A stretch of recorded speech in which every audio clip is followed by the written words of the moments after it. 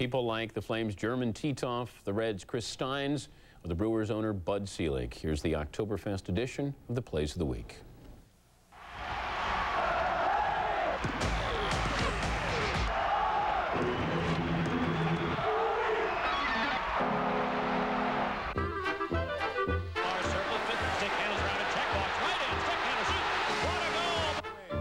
Stern moving in, shot, score!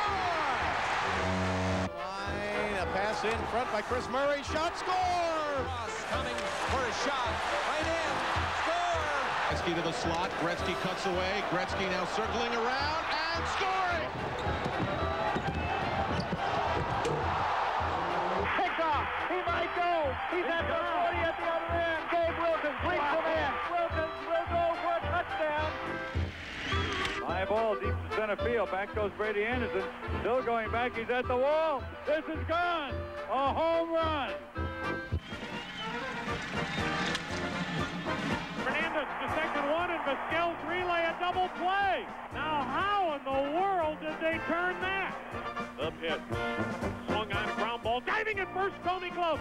Throws to second from his belly for the out. Giles going back at the wall and makes the catch. On the run is Brady Anderson, still going back near the wall. He leaps. He got it. He got it. The pitch. Squeeze play, and the punt is foul. Or is it? No, he missed it. Scoring is Grissom. The ball got away from Webster. Tribe wins it. LeClaire a shot, and then ramming into Brodeur.